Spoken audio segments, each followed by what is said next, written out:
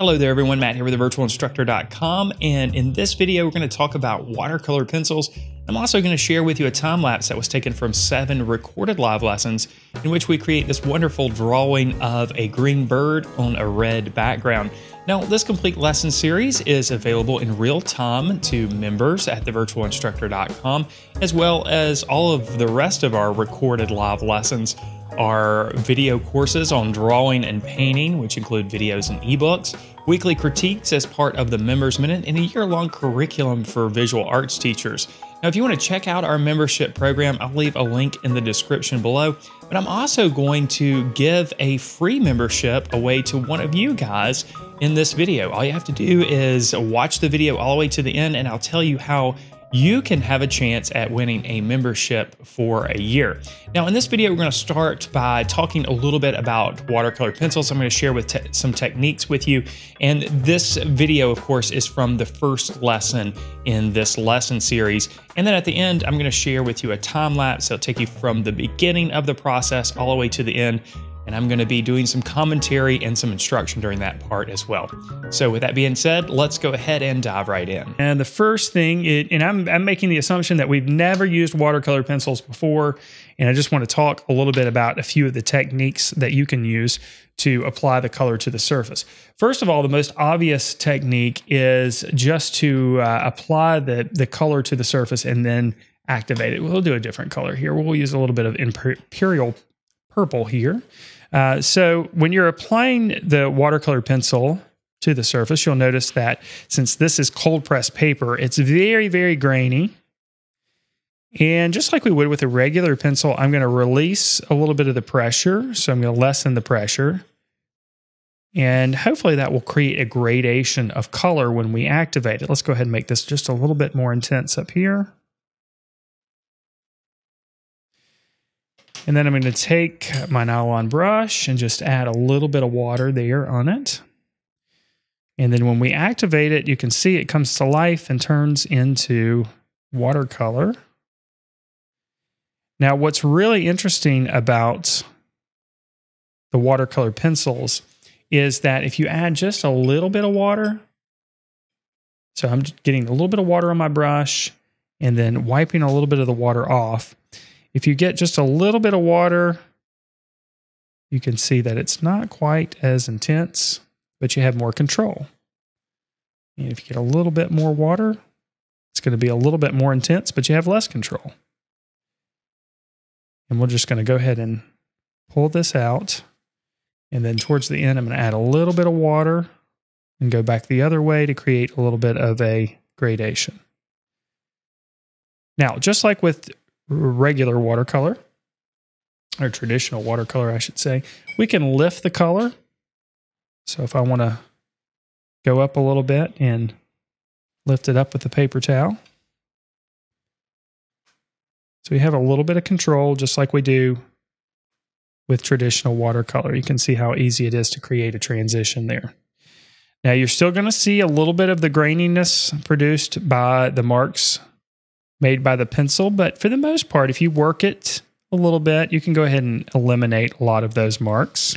That hot press texture does a lot to camouflage those marks. I guess because there's this, and you can see it on the very edge of your strokes, how there's a little bit of bleed out. Yeah. You know, the bleed out between two strokes that are next to each other really, I guess, help those strokes to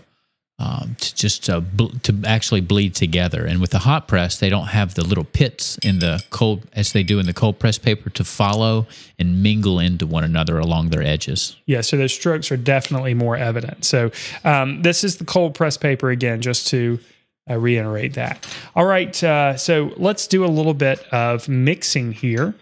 So we're just going to layer. We're going to start here with, let's do a little bit of a transition here. So let me grab a blue here, and we'll just grab Spectrum Blue. I love the names of colors here. They're in deep vermilion.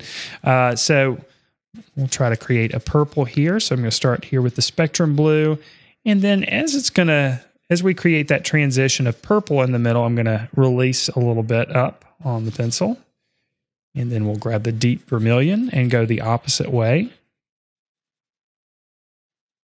And allow some overlap here. And I'm not really sure how this blue and red is going to mix, but we'll see what happens here. So again, I'm just going to load the brush up again. And that blue, look at how intense it gets. And that's another thing. This is the color on the pencil, and this is the color on the paper. Looks more like a cerulean blue to me. Yeah, you cannot go by the the color on the pencil. That's why it's a good idea to kind of have a little bit of a test strip when you're working. And that's another drawback to working with watercolor pencils is there is a little bit of a guessing game involved in it, because you're going to be layering colors, and you're going to have to think about a little bit about what the colors might mix before you apply it to the surface. So if you experiment a little bit with a test strip, of course, then you'll have a better idea of how they're going to behave. But I was thinking about that while you were laying down that bright blue. You know, it's not just the guessing game of how they might mix, but also of how much actual pigment to apply. What's the value going to be, you know, when you actually lay the water on it? So there's, I guess, watercolor pencils reduce some of the challenge of watercolor painting, but present a few challenges of their own. Exactly. They bring their own challenges to the table. And in some aspects, they make it a little bit more difficult for some things. But one thing that they do bring to the table, as you can see here, is the intensity of color. A lot of times when people use watercolor, the tendency is to paint really light. And a lot of people are scared to put bold colors on, as I mentioned before, or the opposite. Some people will just put a very little amount of water on their brush and go right into that pan, and you know, they apply color that's way too intense. You can see here, this is a really nice intensity of color, but it's not really a super smooth transition between the colors. And the purple it creates, it's a purple. It's a little bit of a darker purple, but you can see that I'm still relinquishing some control here in this gradation. All right, and next, let's go ahead and let's try to create a value scale with a color here. Let's see what would be a good color to create a value scale with. We'll just use blue here. Well, we've already got Prussian blue on the surface. Let's use the purple, the Imperial purple, the same color that we used before. So, of course, when you work with watercolor, your light values are created by the white of the paper. So we have to think about how much of the white of the paper to allow to show through in order to create those lighter values, those lighter tints. So I have to be real careful here and just put a very light application, and then we'll get a little bit darker as we work our way down.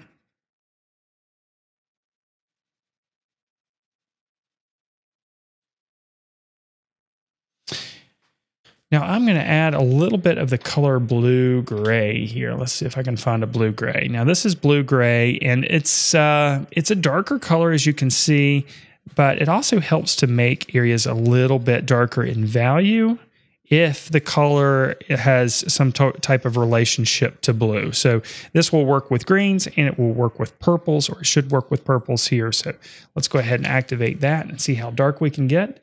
And then, you know what, just for time's sakes, we're going to go ahead and add a little bit of ivory black to the bottom here too. And black is so strong, so strong. So I'm going to put a very light touch of ivory black on there.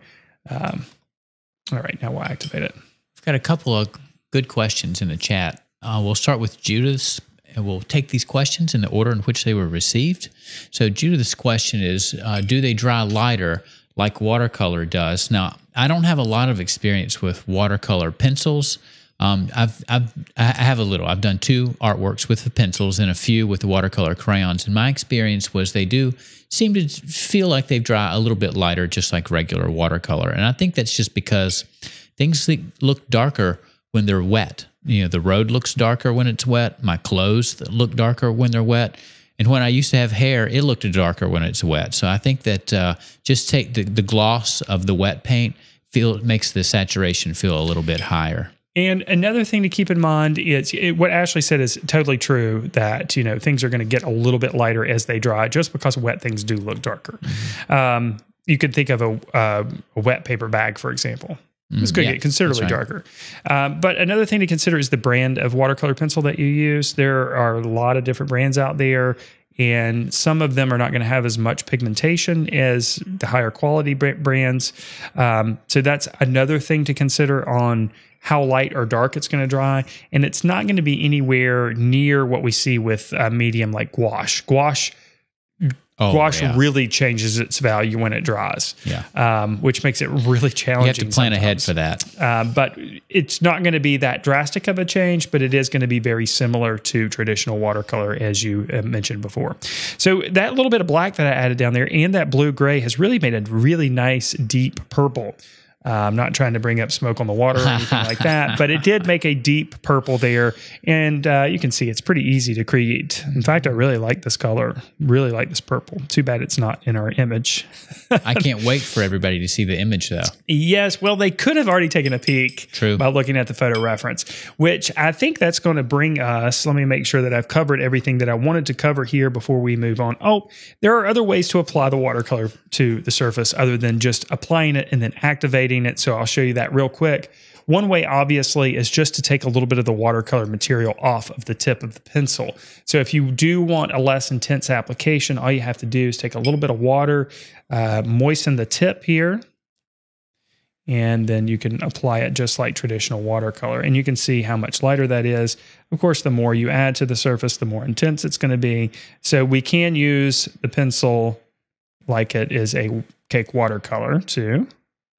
And you see that's getting rather intense the more I apply it to the surface. And then, of course, we can create a little bit of a gradation.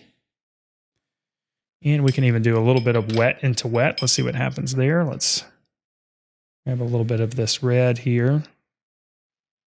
Let some bleeding happen.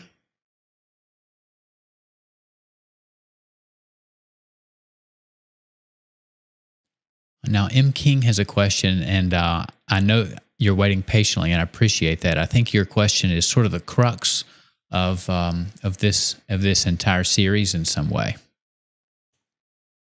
And what is that question? Well, I don't want to keep you in suspense, Matt. M. King's question is, what would drive your decision to use watercolor pencils as opposed to just regular watercolor? Is it technique and application or an effect you're after with pencil you can't get with brushes? I think that's a really great question. I think that's a great question. And I think that's why I started things out by talking about all the different forms of watercolor that are out there with all the different brands making watercolor pencils in different forms and watercolor crayons and so on. The reason why we're using watercolor pencils for this series, I'll be honest with you, is because people want to know how to use watercolor pencils. Mm-hmm. And some people are going to be more comfortable holding a pencil in their hand. The fact of the matter is, we learn how to write our name and write other things as well with a pencil. And because that's one of the first things we learn as a child, it's something that's comfortable and familiar with us. Psychological in that way. A brush is way more versatile than a pencil. You can make thin lines, you can make thick lines, you can do all kinds of stuff with a brush that you can't do with a pencil. But more people are more comfortable with a pencil in their hand. So if you're more comfortable with a medium, you're probably going to have a higher level of confidence with it. And of course, you're going to have maybe a higher success rate because of that confidence level. And to be honest with you, watercolor is one of those mediums that is heavily reliant on confidence. If you are not confident with your applications, it's going to show in your watercolor images. So if the whole reason of using a watercolor pencil is to give you confidence and give you a form of the medium so that you can apply it to the surface and feel like you're doing something that's not going to be catastrophically wrong, then by all means use a watercolor pencil. But if you feel confident with watercolor paint, you definitely have more versatility by applying it with a brush and letting watercolor be watercolor. So we started this drawing out using 2H graphite in a Staedtler lead holder on 140-pound cold-pressed watercolor paper. And you can see here I'm using a lot of sighting and measuring, making comparisons to my heavily edited photo reference. I edited this photo reference in Photoshop, added the background, adjusted the colors, and so on. And we cover this in this lesson series if you want to take a look at that. And then once I had a looser sketch of the bird in place, I went back and refined some of the lines and then cleaned up the drawing with a kneaded eraser. Then of course the border is an important element in this composition, so I went ahead and mapped out the border after I had the drawing of the bird in place, because of course the border was going to be influenced, or the size of the border was influenced by the positioning of the drawing of the bird on the paper. Now, of course, since we were going to paint the background red, we needed to protect the bird, so I used a little bit of liquid Frisket here. This is a product called Misket by Grumbacher, and when it's applied, it allows you to apply watercolor right over the top of it, and it protects what's underneath. So you can see I was able to paint the background red, and then once the watercolor had dried, I could remove the taped border and also the Misket, revealing our protected drawing of the bird. And then, of course, it was time to start making watercolor pencil applications. And this, of course, is a slow process. It requires a lot of layering of colors. And throughout the process, you're going to want to be activating these applications as you go. So you can see every time I go over the top of these watercolor pencil applications, I come in with a bit of water, and that's what I'm referring to as the activation process. That's basically turning the watercolor pencil into watercolor on the surface.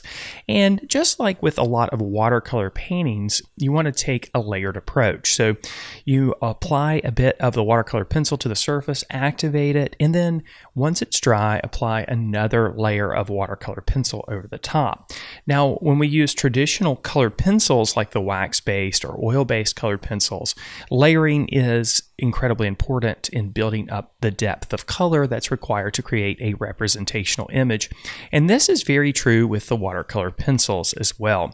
So you can see as we continue to layer applications, slowly the image becomes a little bit more realistic and a little bit more believable. Now, something else you want to keep in mind is, just like with traditional colored pencils, you want to be very careful with the color black. Black can make an image feel a little bit flat and unnatural. So you want to be careful making your values a little bit darker. So you can see throughout this process, we're dealing with some cooler greens, some greens that are a little bit more blue-green, and some warmer greens, some greens that are a little bit more yellow-green. So in the areas where we have the blue-green, I'm using a little bit more of the darker blue to try to create darker values. And in the areas with the warm green, I'm incorporating a little bit of brown. I'm also using some of those blues in those areas as well, but looking for some of those darker yellow greens, of course. Now, in this particular case, I couldn't get all the values as dark as they needed to be just using the colors and avoiding black, of course. So I do use a little bit of black here and there, but for the most part, in the areas where I use black, outside of the beak, I was taking the black from the tip of the pencil, and this, of course, made the applications a little bit less intense and gave me a little bit more control instead of just applying the black directly to the surface. So, of course, this led to a more believable result. Now, of course, when you are using watercolor pencils, there is a little bit of guesswork involved in this. So you do need to be aware to a certain degree of color theory. So you have to have a pretty good idea of what colors are going to be made when you mix colors on the surface. So in other words, if you're trying to mix a cooler green, for example, since we're seeing this in this particular image, a blue-green, then you're going to need to know that blue and yellow obviously make green.